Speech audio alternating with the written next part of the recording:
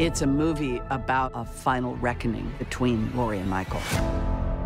Michael Myers, in that mask, represents pure evil. There is no rhyme or reason. What are you gonna do when Michael comes back for you? Because he is coming. Everybody's worst nightmare come to life. You came here to kill me, so do it. This experience in the movies, that is the beauty of Halloween.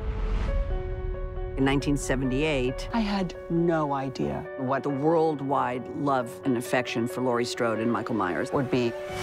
That is the heart and soul of these Halloween movies. It will be difficult to say goodbye to Laurie Strode. It's her legacy, and it's now part of ours. 40 years with this character. Jamie Lee Curtis of Halloween.